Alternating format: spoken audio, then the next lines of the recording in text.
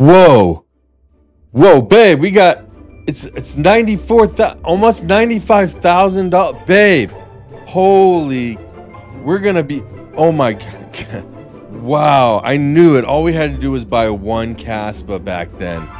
Man, our lives are gonna change. Let's go. Yeah, that boy pressed me. Had the Tom claiming, yeah, I know they can't miss me. See a boy a mile away, my kicks is really. Welcome back, crypto enthusiasts. It's your boy Crypto Dakes, and I'm back again with another banger. Today, we're gonna do a quick Kaspa update, but not only that, I want to dive a little bit deeper into hash rate and what is it, why is it important, and maybe you can come away with this video at the end of it understanding a little bit more about our beloved Kaspa and why hash rate is so important. So let's jump right into the video. So this week we have gone up back again, crossing that 18-cent mark. And personally, I love that 18-cent mark because it makes me feel like we're actually going to get somewhere soon. But we had hit it one time, of course. That was when we had the run up to the all-time high of 19.7, it looks like. 1969, 1974, somewhere around there. But this is the first time we've hit it since then. So that was the end of June, of course, when KRC20, Kaspa had their launch and it failed ultimately. They will be launching, side note, Kaspa KRC20 is shooting for mid to end of August. I don't think there's any need to rush. I would like to see them do this correctly this time. But we are back again over that 18-cent level as of the 15th and now today the 16th. So kind of hitting that area. And if we do jump into the TA on the charts, we can see that we are pushing these higher highs and these higher lows. And if you've been watching me long enough, you know that that's what I like to see. I like to see higher highs and higher lows because this is giving us an indication of what? An upward trend, right? So now we've got that. We have these lows here. And so I'm hoping next time, if we do get this all-time high, it has got to come next. Either that or we pull back down. So what we're going to do, we're on the 8-hour time frame. It gives us a nice depiction of what we're looking at within this range here. Now, since we are in an uptrend, we do want to identify exactly where are we in this area for price volume action. So you can, if you have any paid version of the TradingView application, you can use the fixed range profile indicator. I have it on one of my tabs down here as a favorite. You'll just drag it from the most recent pump to the end of the chart, and then it'll give you what's called the value area. Okay. So if we open this up here, you can see that our value area, we are actually in and over the value area high. So right here we've got, and I'll just label it out for you. We got the value area high, and then we've got the value area low, VAL. And then here we've got the point of control. Now the point of control is where the most price volume is actually happening within that particular value area. So what is the value area? So the value area itself is between these blue lines here. Okay, so it's just from there, just a rough sketch down to it right here. So that's our value area. The point of control is where most of the money tends to be traded, and you can see that indicated by where this long purple candle or whatnot is sticking out. All right. And we actually have mostly in this area, actually even less, like in this area here. So right about in here, and that's the most price action. So all of that is between the price of 13.6 and about 14.1.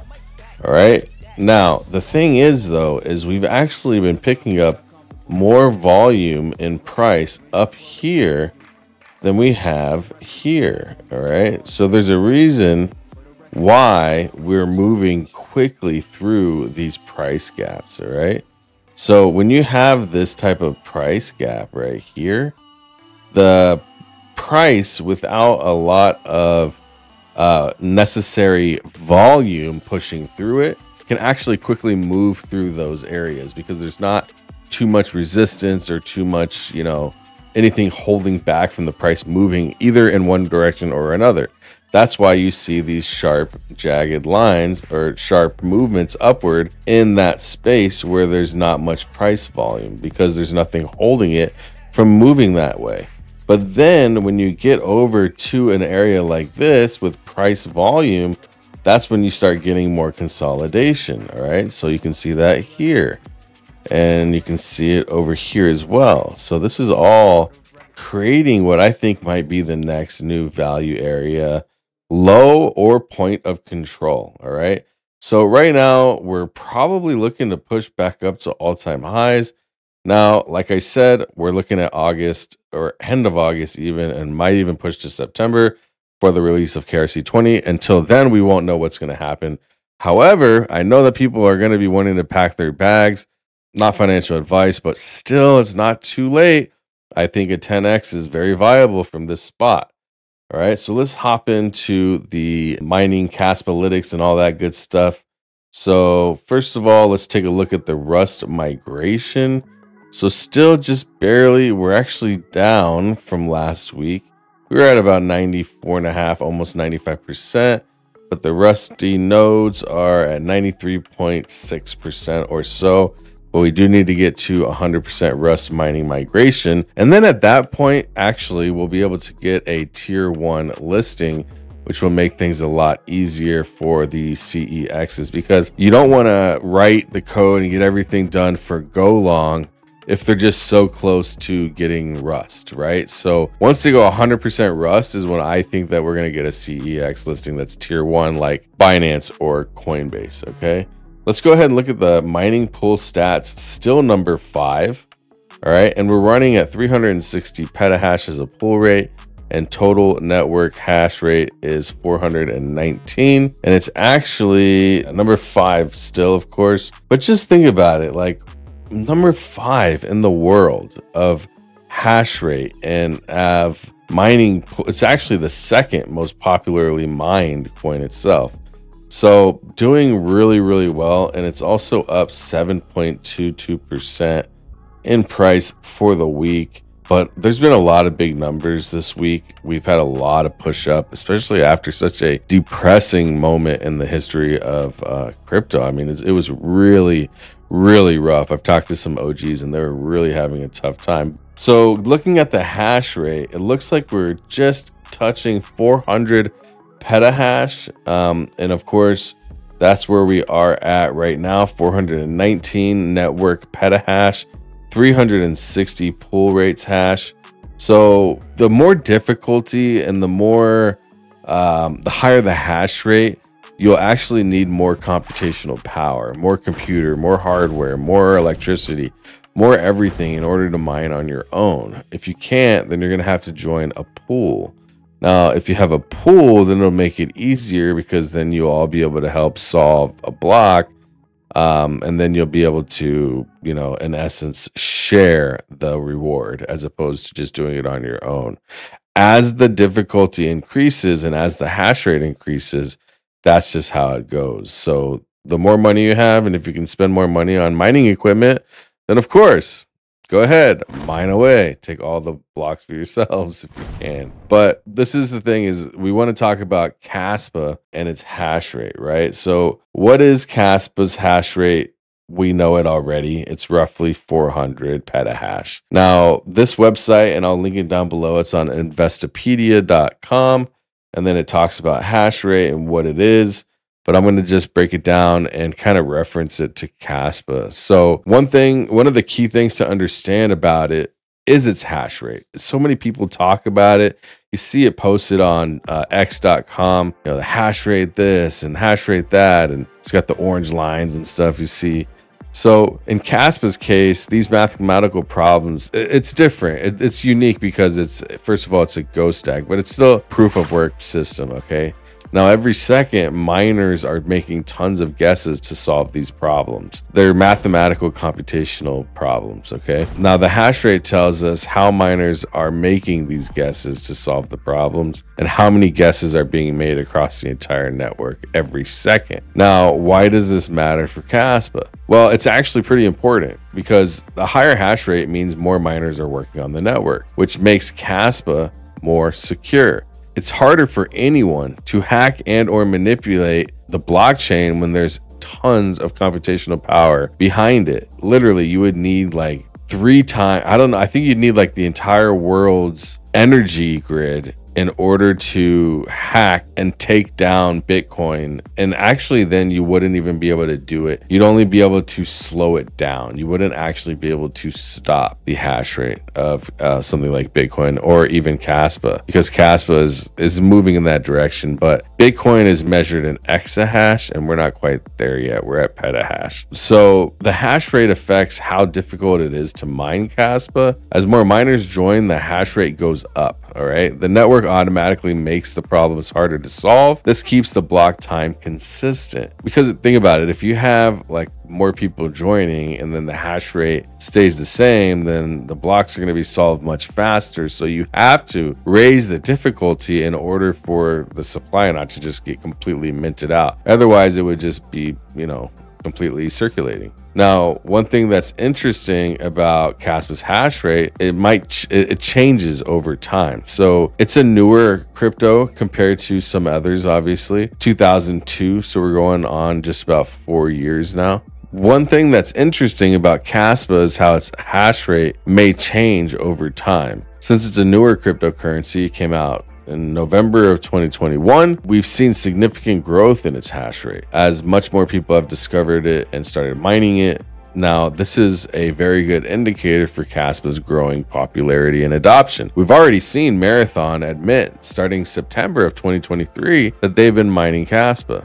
All right. There are different types of mining setups that people use for Kaspa. The most popular is A6 miner. Ice River makes them. They're very popular. I think they have the most profitability rate. Now, the overall hash rate is basically the sum of all of these individual miners, whether it's the A6 miner or GPU, and they were GPU mined before and now it's going over to A6, or I think it's all A6 now mostly, but it's these individual miners and pools all together. All right, they're all working together, and that brings the ultimate hash rate. So it's also worth noting that we can measure Kaspa's hash rate just like other cryptocurrencies. It's in hashes per second. So depending on how big the network gets, we might be talking about gigahashes, terahashes, or even petahashes per second. Keeping an eye on Kaspa's hash rate can give us a good idea of how healthy the network is and how it's growing over time. So going and looking back, you can see we're at exahash. So we're right there at petahash, all right?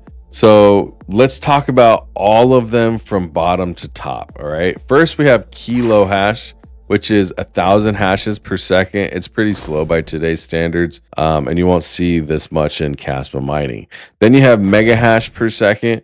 Now we're talking about 1,000,000 hashes per second. It's probably something you would expect from more of a CPU or a very low GPU rated miner. Now, this could be starting points for smaller miners. Now, gigahash is going to be a billion hashes per second. Now, you'll start to see this with small mining rigs or maybe a cluster of GPUs.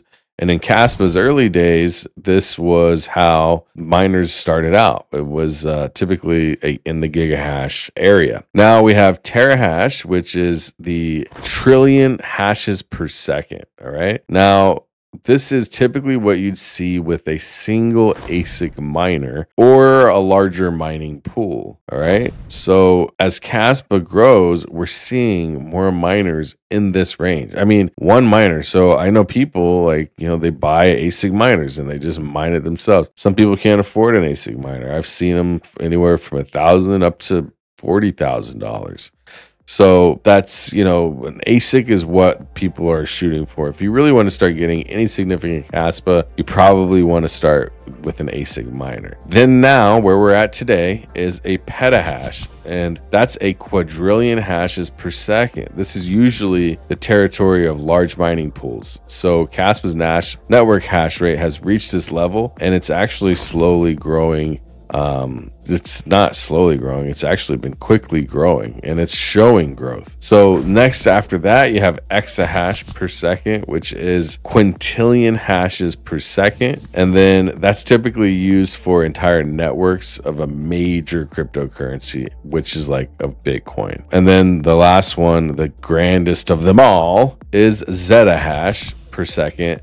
This would be a sextillion hashes per second. It's so high that no cryptocurrency network has ever reached this level to date. I wonder if Kaspa will be the first. Now, for Kaspa, we've seen the network hash rate grow so significantly over its short lifespan. It started in the gigahash range, moved through the terahashes, and has reached petahashes. This growth is a sign, of Kaspa's increasing adoption and security. So remember, these measurements, they're not just big numbers. These are true computational power and energy being used to secure and operate the network. So to me, that's pretty mind-blowing, right? So that's why they say Kaspa has solved the trilemma. Well, have they or have they not? So if you've heard about the blockchain trilemma before, it's just the fundamental challenge in the crypto world that every project, including Kaspa, has to grapple with. So to quickly break it down, it's just decentralization, which is about how the distribution of the tokens and the network is. More nodes means more decentralization, which is greater for security and resistance to censorship. And then there's security, which is how resistant the network is to attacks. Higher hash rates, like we see growing in Kaspa today, contributes to better security. Scalability, this is about how many transactions the network can handle and how quickly. And that's really the big focus for the Ghostag protocol. So the tricky part is extremely challenging is to maximize all three at once. Usually you have to compromise one or the other. So let's look at some examples. Bitcoin is highly decentralized and secure, but it struggles with scalability. Remember those slow transaction times? Yeah. Some other blockchains might sacrifice a bit of decentralization to gain more scalability. So they'll use, for example, fewer validator nodes to process the transactions faster. Kaspa is trying to tackle the trilemma in an interesting way through the Ghostag protocol, aiming to increase scalability without compromising too much on decentralization or security. Now, the fast block times are a part of this approach. The thing is, every crypto project has had to make trade-offs. Some people might prioritize security and decentralization, like Bitcoin. Others focus more on scalability and security.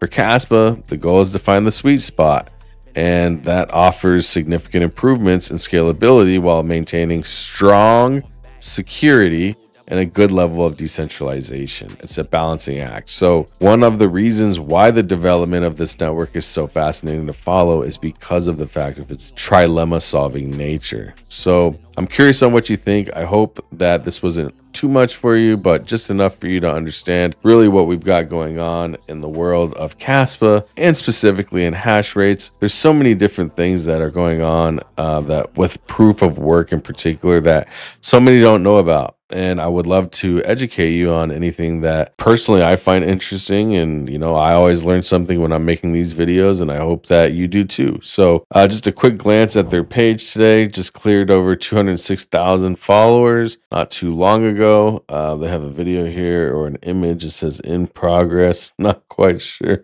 what they've got here, but it looks like they're doing, this is the Rusty Workshop. Looks like they've actually fundraised the money to get live ledger support for Kaspa specifically.